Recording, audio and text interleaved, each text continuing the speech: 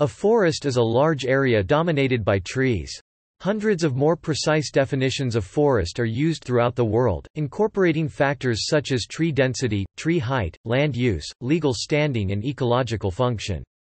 According to the widely used Food and Agriculture Organization definition, forests covered 4 billion hectares, 9.9 times 109 acres, 15 million square miles, or approximately 30% of the world's land area in 2006. Forests are the dominant terrestrial ecosystem of Earth and are distributed around the globe. Forests account for 75% of the gross primary production of the Earth's biosphere and contain 80% of the Earth's plant biomass. Net primary production is estimated at 21.9 gigatons carbon per year for tropical forests, 8.1 for temperate forests, and 2.6 for boreal forests. Forests at different latitudes and elevations form distinctly different ecozones: boreal forests near the poles, tropical forests near the equator, and temperate forests at mid-latitudes. Higher elevation areas tend to support forests similar to those at higher latitudes. An amount of precipitation also affects forest composition. Human society and forests influence each other in both positive and negative ways. Forests provide ecosystem services to humans and serve as tourist attractions. Forests can also affect people's health. Human activities, including harvesting forest resources, can negatively affect forest ecosystems.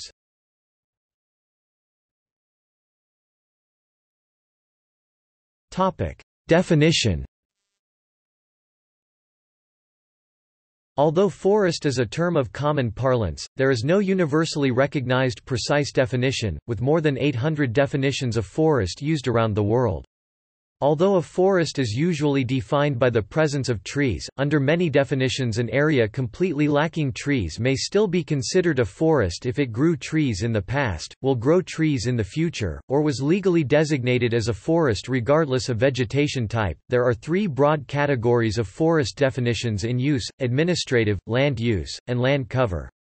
Administrative definitions are based primarily upon the legal designations of land, and commonly bear little relationship to the vegetation growing on the land. Land that is legally designated as a forest is defined as a forest even if no trees are growing on it.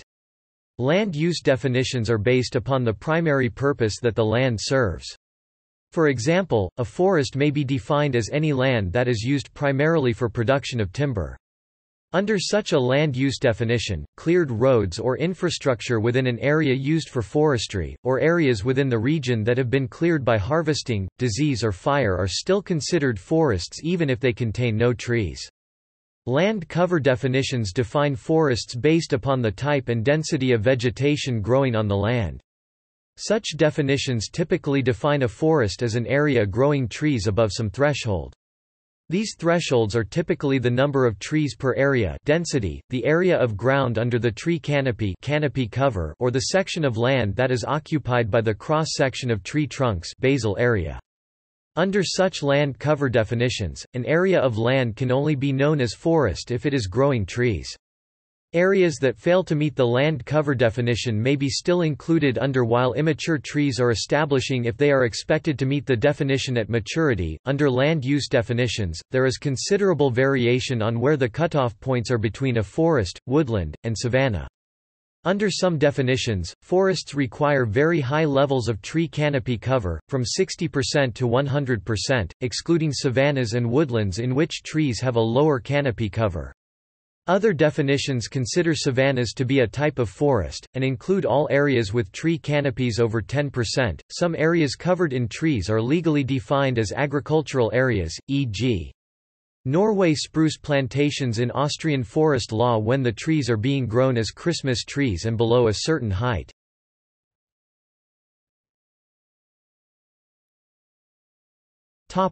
Etymology. The word forest comes from Middle English, from Old French forest, also fors, forest, vast expanse covered by trees. First introduced in English as the word for wild land set aside for hunting without the necessity in definition for the existence of trees. Possibly a borrowing, probably via Frankish or Old High German, of the medieval Latin word forsta, open wood, Forsta was first used by Carolingian scribes in the capitularies of Charlemagne to refer specifically to the king's royal hunting grounds. The term was not endemic to Romance languages, e.g. native words for forest in the Romance languages evolved out of the Latin word silva, forest, wood, English sylvan, cf. Italian, Spanish, Portuguese selva, Romanian silva, Old French selve, and cognates in Romance languages, such as Italian forsta, Spanish and Portuguese floresta, etc. are all ultimately borrowings of the French word. The exact origin of medieval Latin forsta is obscure. Some authorities claim the word derives from the late Latin phrase forestum silvum, meaning, the outer wood. Others claim the term is a Latinization of the Frankish word forest. Forest, wooded country, assimilated to forestum silvum, a common practice among Frankish scribes. Frankish *forest is attested by Old High German forst, forest, Middle Low German vorst, forest, Old English fear, forest, woodland, game preserve, hunting ground, English frith, and Old Norse fyri, coniferous forest, all of which derive from Proto-Germanic *ferhisa, *ferhija, a fir wood, coniferous forest, from Proto-Indo-European *perku, a coniferous or mountain forest, wooded height. Uses of the word forest in English to denote any uninhabited area of non-enclosure are now considered archaic. The word was introduced by the Norman rulers of England as a legal term, appearing in Latin texts like the Magna Carta, denoting an uncultivated area legally set aside for hunting by feudal nobility. See royal forest. These hunting forests were not necessarily wooded much, if at all. However, as hunting forests did often include considerable areas of woodland, the word forest eventually came to mean wooded land more generally.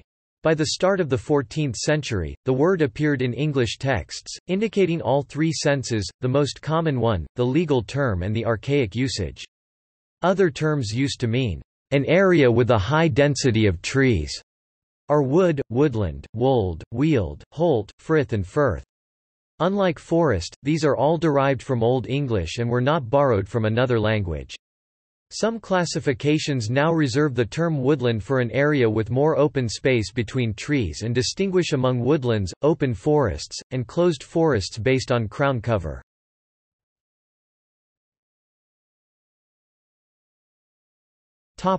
Evolution. The first known forests on Earth arose in the late Devonian, approximately 380 million years ago, with the evolution of Archaeopteris. Archaeopteris was a plant that was both tree-like and fern-like, growing to 10 meters (33 feet) in height. Archaeopteris quickly spread throughout the world, from the equator to subpolar latitudes. Archaeopteris formed the first forest by being the first known species to cast shade due to its fronds and forming soil from its roots. Archaeopteris was deciduous, dropping its fronds onto the forest floor. The shade, soil, and forest duff from the dropped fronds created the first forest. The shed organic matter altered the freshwater environment, slowing it down and providing food. This promoted freshwater fish.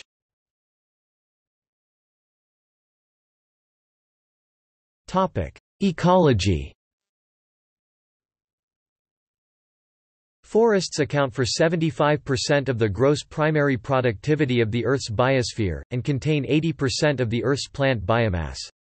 Forest ecosystems can be found in all regions capable of sustaining tree growth, at altitudes up to the tree line, except where natural fire frequency or other disturbance is too high, or where the environment has been altered by human activity.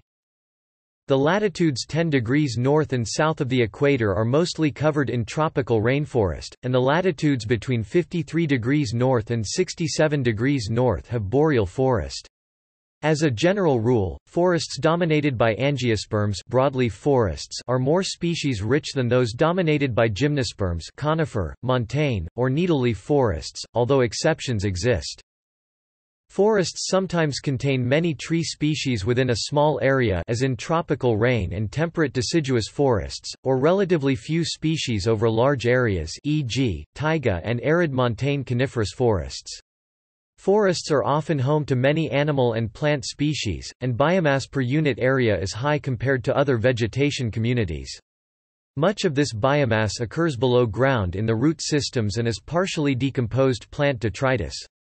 The woody component of a forest contains lignin, which is relatively slow to decompose compared with other organic materials such as cellulose or carbohydrate.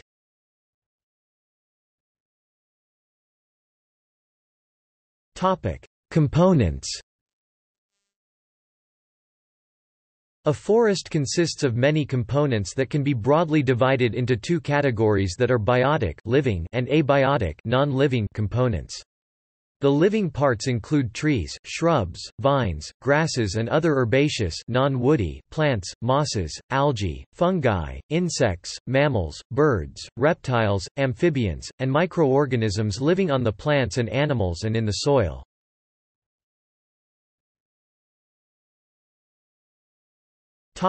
Layers. A forest is made up of many layers. Starting from the ground level and moving up, the main layers of all forest types are the forest floor, the understory and the canopy. The emergent layer exists in tropical rainforests. Each layer has a different set of plants and animals depending upon the availability of sunlight, moisture and food. Forest floor contains decomposing leaves, animal droppings, and dead trees. Decay on the forest floor forms new soil and provides nutrients to the plants. The forest floor supports ferns, grasses, mushroom and tree seedlings. Understory is made up of bushes, shrubs, and young trees that are adapted to living in the shades of the canopy. Canopy is formed by the mass of intertwined branches, twigs and leaves of the mature trees.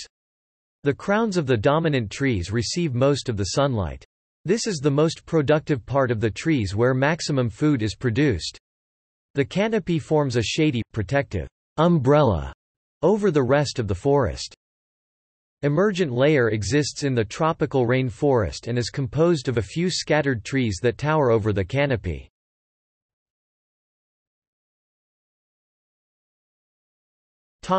Types. Forests can be classified in different ways and to different degrees of specificity. One such way is in terms of the biome in which they exist, combined with leaf longevity of the dominant species, whether they are evergreen or deciduous. Another distinction is whether the forests are composed predominantly of broadleaf trees, coniferous needle-leaved trees, or mixed. Boreal forests occupy the subarctic zone and are generally evergreen and coniferous. Temperate zones support both broadleaf deciduous forests, e.g., temperate deciduous forest, and evergreen coniferous forests, e.g., temperate coniferous forests and temperate rainforests. Warm temperate zones support broadleaf evergreen forests, including laurel forests. Tropical and subtropical forests include tropical and subtropical moist forests, tropical and subtropical dry forests, and tropical and subtropical coniferous forests. Physiognomy classifies forests based on their overall physical structure or developmental stage, e.g. old growth versus second growth. Forests can also be classified more specifically based on the climate and the dominant tree species present, resulting in numerous different forest types, e.g., ponderosa pine, Douglas fir forest. The number of trees in the world, according to a 2015 estimate, is 3 trillion, of which 1.4 trillion are in the tropics or subtropics, 0.6 trillion in the temperate zones, and 0.7 trillion in the coniferous boreal forests. The estimate is about 8 times higher than previous estimates, and is based on tree densities measured on over 400,000 plots. It remains subject to a wide margin of error, not least because the samples are mainly from Europe and North America. Forests can also be classified according to the amount of human alteration. Old growth forest contains mainly natural patterns of biodiversity in established seral patterns, and they contain mainly species native to the region and habitat.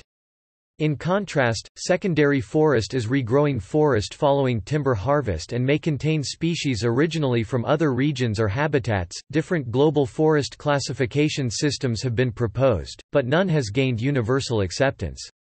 UNEP-WCMC's forest category classification system is a simplification of other more complex systems, e.g.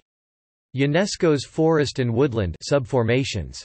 This system divides the world's forests into 26 major types, which reflect climatic zones as well as the principal types of trees. These 26 major types can be reclassified into 6 broader categories: temperate needleleaf, temperate broadleaf and mixed, tropical moist, tropical dry, sparse trees and parkland, and forest plantations. Each category is described as a separate section below.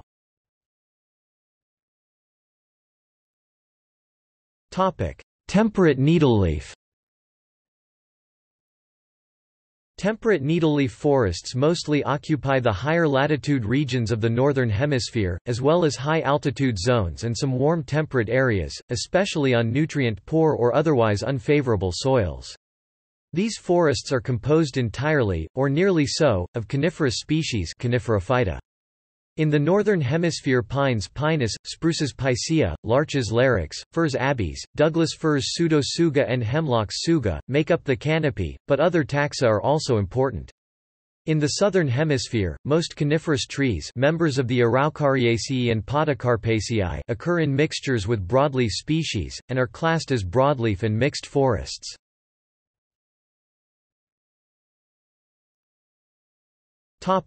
Temperate broadleaf and mixed. Temperate broadleaf and mixed forests include a substantial component of trees in the Anthophyta. They are generally characteristic of the warmer temperate latitudes, but extend to cool temperate ones, particularly in the Southern Hemisphere. They include such forest types as the mixed deciduous forests of the United States and their counterparts in China and Japan, the broadleaf evergreen rainforests of Japan, Chile and Tasmania, the sclerophyllous forests of Australia, central Chile, the Mediterranean and California, and the southern beech nothofagus forests of Chile and New Zealand.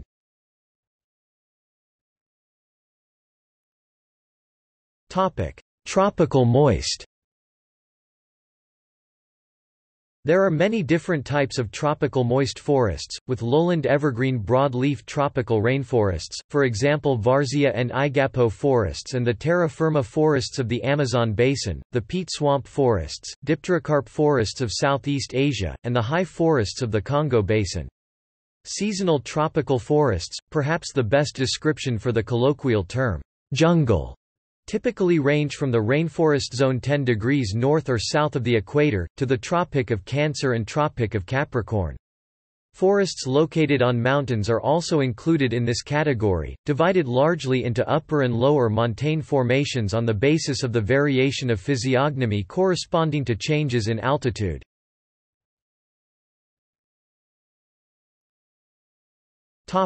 Tropical dry. Tropical dry forests are characteristic of areas in the tropics affected by seasonal drought. The seasonality of rainfall is usually reflected in the deciduousness of the forest canopy, with most trees being leafless for several months of the year.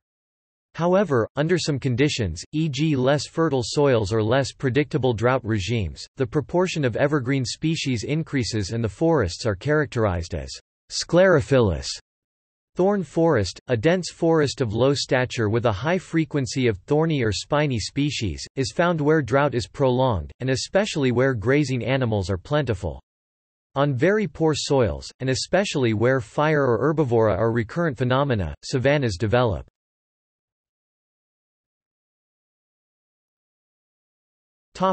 Sparse trees and parkland.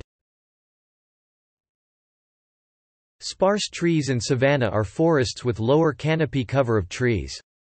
They occur principally in areas of transition from forested to non-forested landscapes.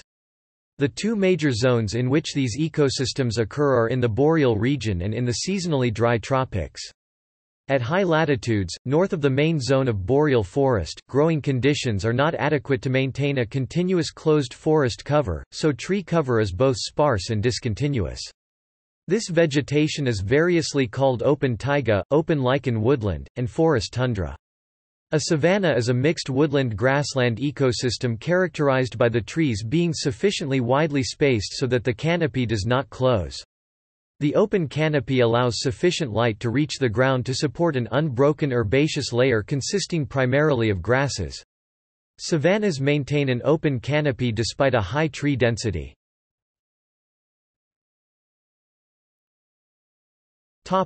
Forest plantations. Forest plantations are generally intended for the production of timber and pulpwood. Commonly mono-specific and/or composed of introduced tree species, these ecosystems are not generally important as habitat for native biodiversity. However, they can be managed in ways that enhance their biodiversity protection functions, and they can provide ecosystem services such as maintaining nutrient capital, protecting watersheds and soil structure, and storing carbon.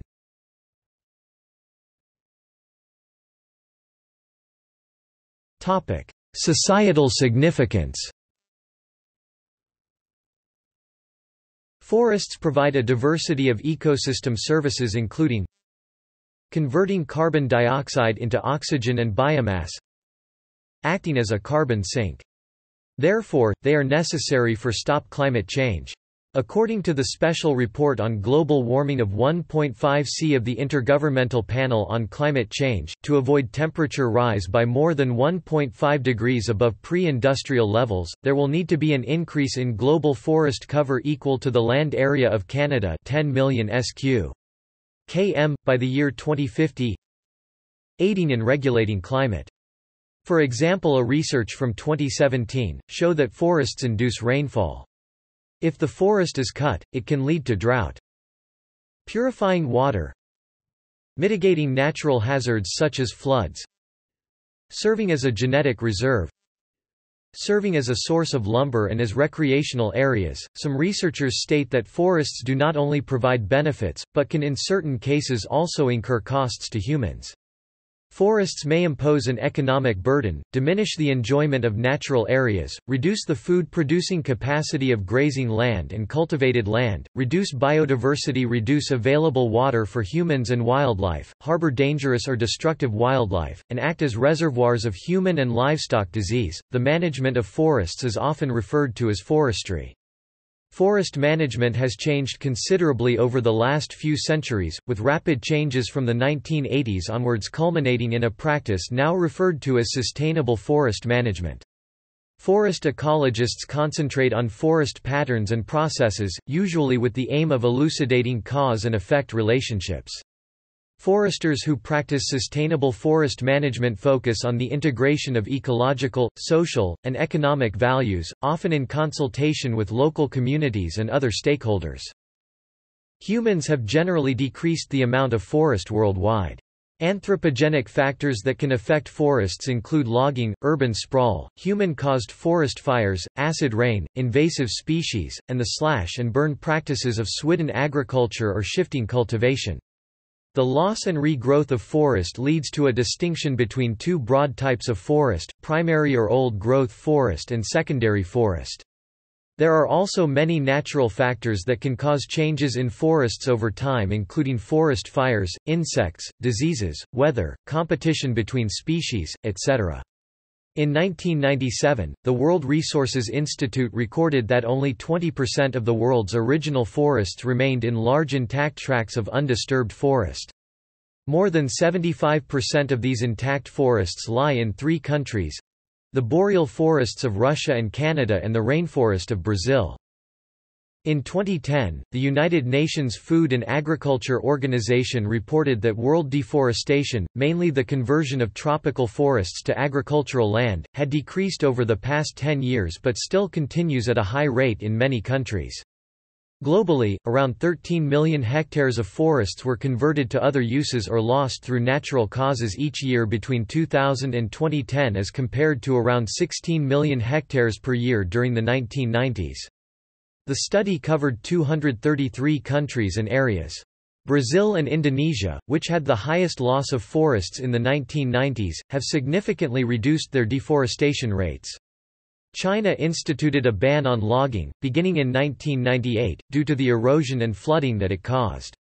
In addition, ambitious tree planting programs in countries such as China, India, the United States and Vietnam, combined with natural expansion of forests in some regions, have added more than 7 million hectares of new forests annually.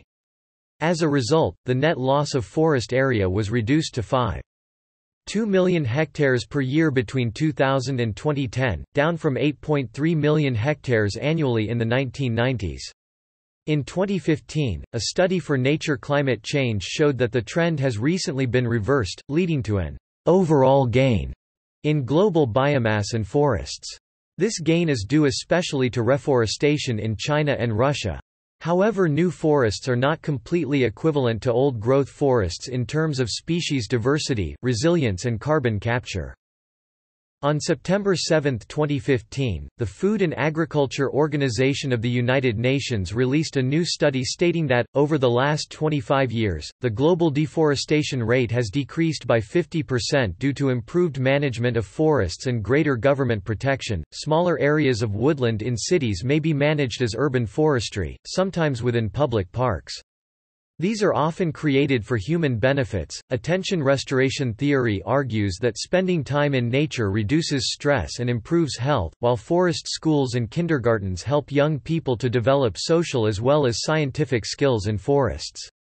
These typically need to be close to where the children live, for practical logistics.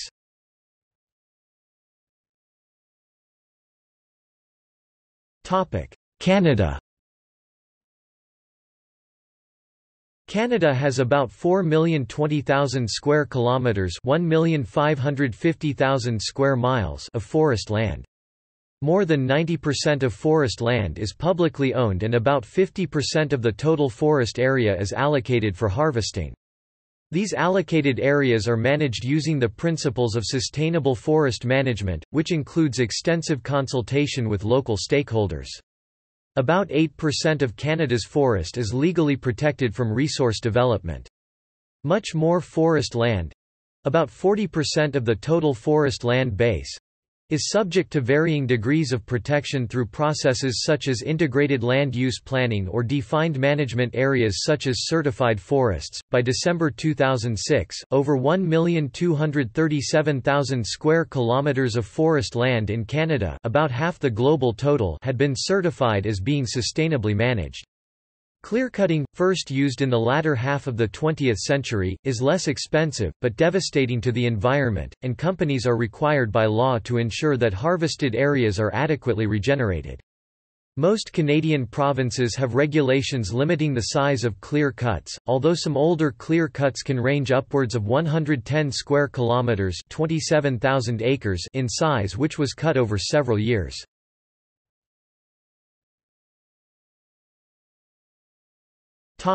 Latvia.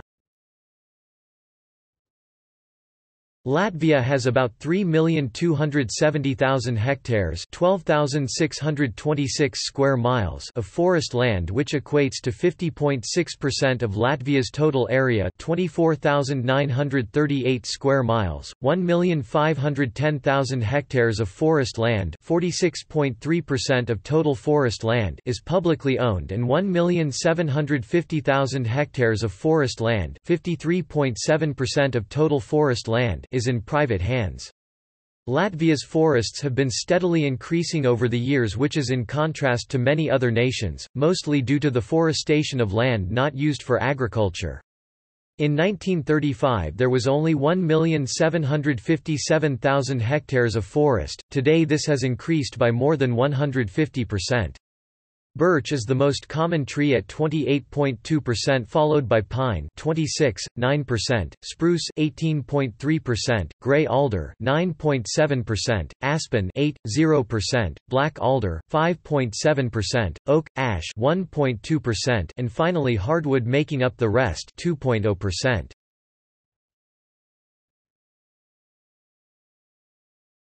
Topic: United States.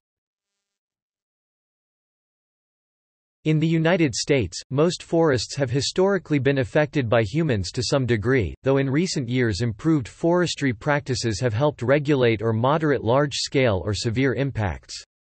However, the United States Forest Service estimates a net loss of about 2 million hectares (4,942,000 acres) between 1997 and 2020. This estimate includes conversion of forest land to other uses, including urban and suburban development, as well as afforestation and natural reversion of abandoned crop and pasture land to forest.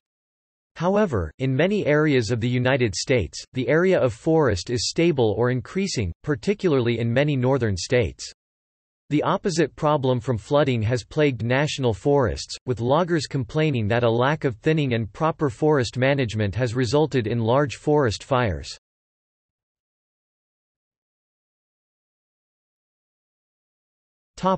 Land area. See also